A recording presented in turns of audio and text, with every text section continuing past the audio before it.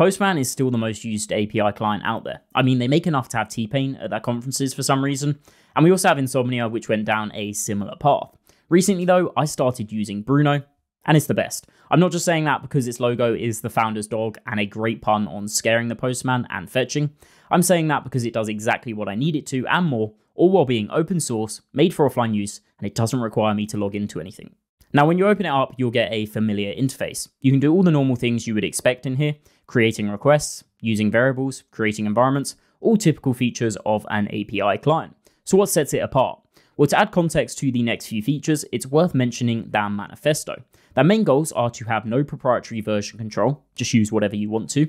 They want for collections to be in the project's repository files, and for those files to be readable and editable by a human. And lastly, they never ever want cloud sync. They make an important note of that.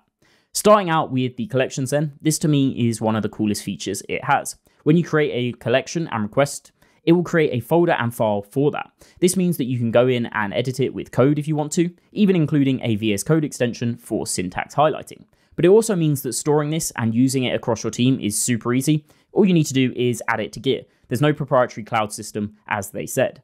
The integration of the file system extends even further though. It can actually use .env files in that collection folder to load these in for you. I like this because it just keeps it all in one neat place. Another cool thing you can do here is create a package.json and install any npm library, and you're able to use that in any of your request scripts. Like if I needed Faker, for example, I can just install that and get to using it in my JavaScript. And again, it's all stored in that .brew file as well. Using npm modules is something that requires a lot of effort to do on Postman with some weird workarounds. It has some awesome developer experience features too. You can use declarative scripting to update your post response variables by using a simple expression. This is something that you have to script out on Postman as well. It also supports declarative assertions as well, making testing super easy. Instead of scripting them out, you can simply assert simple expressions with access to the response object. And guess what? Again, it's all stored in that brew file. Another benefit it has over Postman is collection run limits. It doesn't have any. Postman has a cap on the free and basic plan of 25 runs a month. In Bruno, you can just keep running them.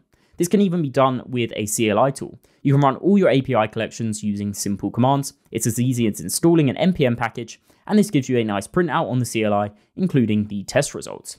That's the key features that I've absolutely been loving about Bruno, and I want to stress that they are all open source and completely free. Bruno does have a paid tier, however, which may cause some confusion.